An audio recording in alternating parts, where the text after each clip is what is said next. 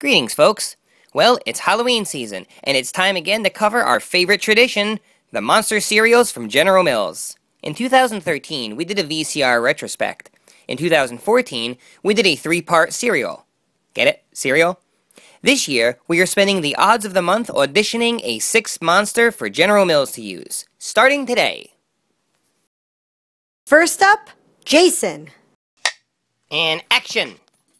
Do you want some breakfast? How about some Jason Voorhees?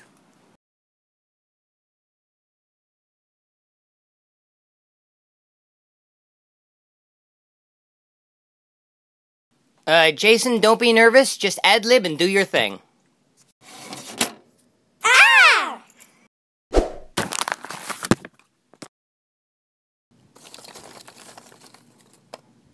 Why, that's incredible!